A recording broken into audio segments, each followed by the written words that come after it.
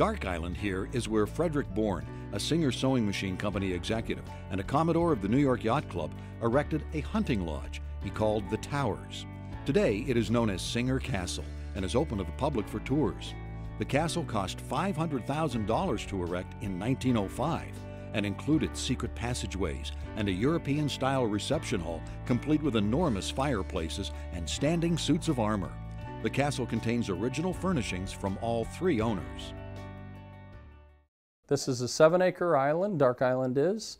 It has several buildings, one of the main buildings being the castle, but then it also has several outbuildings, being the South Boathouse, the North Boathouse, the clock tower, which is attached to the castle. Secret passageways were put into the castle to embody what was in the book Woodstock by Sir Walter Scott. We also can stay overnight in Singer Castle in the Royal Suite and be king and queen of Singer Castle.